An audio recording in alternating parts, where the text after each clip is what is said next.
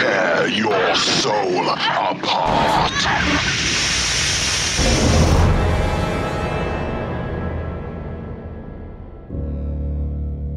Bienvenue au Obscure Nights, l'événement à ne pas rater pour les amateurs de films d'horreur. Here comes Johnny. Les Obscure Nights auront lieu tous les derniers jeudis du mois à 21h en simultané dans les 11 Kinepolis de Belgique. À l'occasion des Obscure Nights, Kinepolis s'associe avec le BIFFF, le Festival international du film fantastique, thriller, science-fiction et de l'imaginaire de Bruxelles, dont la 33e édition a eu lieu cette année en avril aux Beaux-Arts.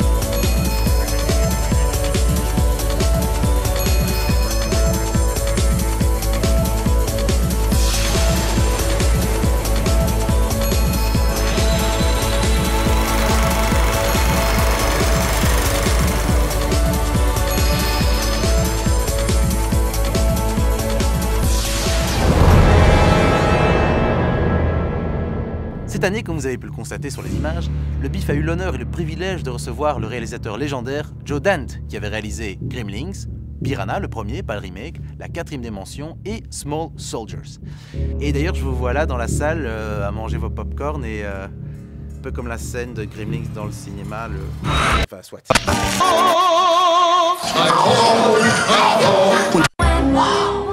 Ce soir, vous aurez le plaisir de voir le film Insidious Chapitre 3. Réalisé par Lake Whannell avec Dermot Mulroney, Stephanie Scott et Angus Sampson. Avant Insidious 3, il y avait Insidious 1, puis Insidious 2. Il s'agit ici d'un prequel, donc d'une histoire qui se passe chronologiquement avant le premier volet, dans lequel Elise Rainier, la médium déjà présente dans le premier et le deuxième volet, accepte d'utiliser son don, lui permettant de contacter les morts afin d'aider une adolescente. Mais laissons le réalisateur Lake Whannell nous en parler sur ces images. So Insidious Chapter 3 is actually a prequel. I guess the title Chapter 3 would give evidence that it's a continuation, but it's actually not. It's a journey back in time. It's set a few years before the first film. And that was just a really interesting idea to me to explore that time. You know, as anyone who's seen the first two films knows, the character of Elise, played by Lynn Shay, is dead. She's been killed. And I loved that character so much and really wanted to explore her background more. And I knew that I couldn't really do that with her as a ghost. And so I felt like the best way to kind of dive into her character was to go back in time and see what she was like before the film. And the more I was writing the script, the more interesting that idea became. Insidious 3 est la première réalisation de Lake Whannell. Avant ça, il était le scénariste de James Wan, et James Wan, vous le connaissez, puisqu'il avait réalisé des films forts et efficaces comme les deux premiers Insidious, Saw et Dead Silence. Le premier volet de Insidious, pour ceux qui n'ont pas encore vu, est un des rares films à pouvoir se vanter de nous avoir foutu les pétoches, et donc flashback.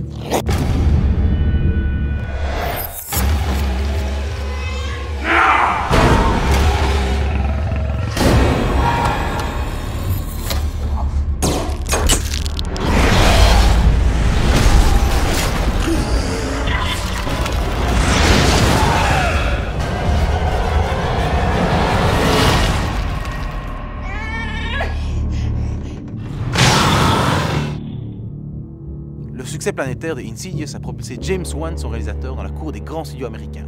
Il est devenu tellement grand qu'on l'appelle James 2 maintenant. Et donc on lui a confié la réalisation des Fast and Furious 7 que vous avez pu voir au cinéma cette année. Naturellement, la réalisation en revient à Lake Whannell, qui avait déjà coécrit donc les deux premiers épisodes. Pour ce film, il porte 3 casquettes. Il est scénariste, réalisateur et il joue même dans le film. Mais pour lui, un des enjeux principaux a été de rester fidèle aux fans de Insidious. Mais il va vous l'expliquer lui-même. I definitely feel a loyalty to the Insidious fan base. I mean, they're the ones who made the film what it is. In the same way, I feel a real affinity and loyalty towards the Saw fans. You know, there's people who love that franchise, those characters, And, you know, James and I are lucky enough to be involved with a second franchise now that people seem to be taking to, and I don't want to disappoint them. You know, really, that's what it's all about. That's what's driving me every day on the set. It's just, what would the fans of this film think? You know, what is it they loved about the first two? How can we continue with that and build on it without repeating? I mean, that's another thing, big thing with James and I, is we never want to repeat ourselves. And we really tried with Insidious Chapter 2 to give the audiences what they wanted without giving them what they expected. Kind of take a little bit of a different turn. And with this one, I wanted to go back to basics, you know, just get back down to the first film. And I really think that this film is a return to the first movie in terms of story and tone. There was a build in the first film where the characters didn't know what was happening. With the second movie, we kind of crashed in, and it was almost a continuation directly from the first film, and it was already chaotic from the first frame. With this movie, I wanted to feature a family who really didn't know what was happening to them. And I think that fear of the unknown, not knowing what's happening, contributes to a lot of the atmosphere of a horror film. Les films de la possession ont toujours inspiré le cinéma. Mais le premier grand film qui a posé les bases de ce genre, vous les connaissez tous, puisqu'il s'agit de... Non, pas K2000. L'Exorciste, de William Friedkin.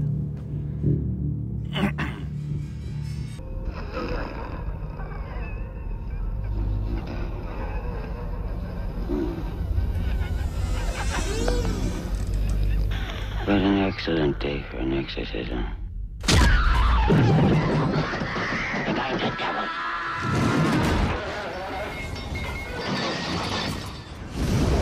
know what he did? The power of Christ compels you! Lift me!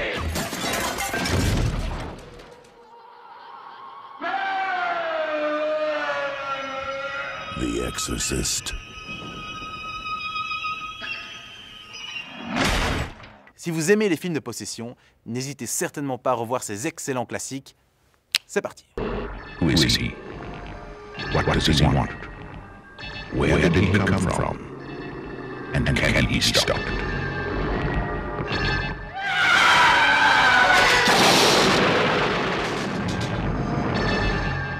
Red Remick, Lee Remick, The Omen.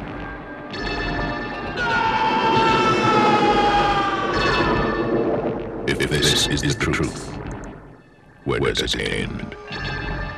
You tell he has something marvelous like shining. Is there something bad here?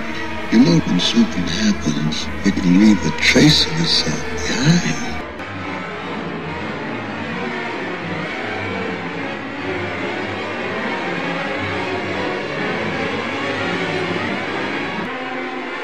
You are the caretaker. You've always been the caretaker.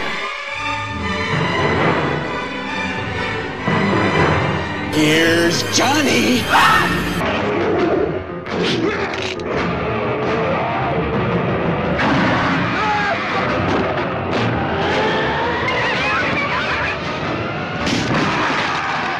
Swallow your soul!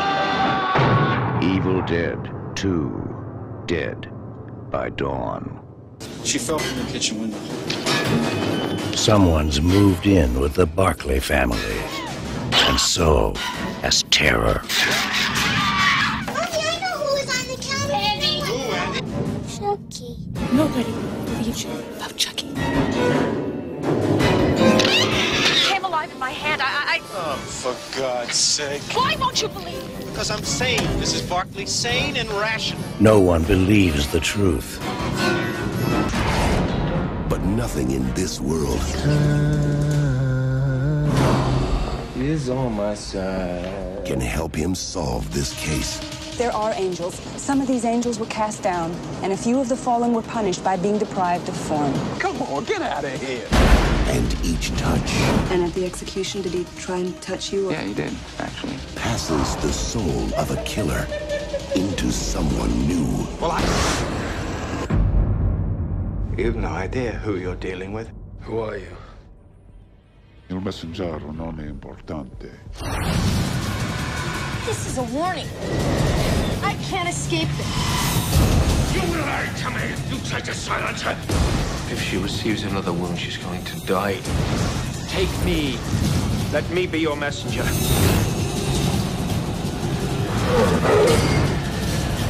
How's your faith these days, Father? How's your faith these days?